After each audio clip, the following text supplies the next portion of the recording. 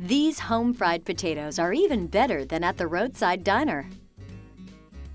In a 4-quart saucepan, combine 4 medium all-purpose unpeeled potatoes and enough water to cover and boil them over high heat. Then reduce the heat, cover, and simmer until they're tender, about 15 to 20 minutes, and then drain.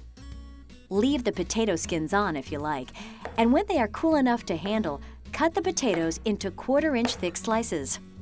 Now, in a 12-inch skillet, melt 4 tablespoons of butter or margarine over medium heat. Add the potatoes and 1 small chopped onion. Cook them until the underside is golden. It takes about 5 minutes.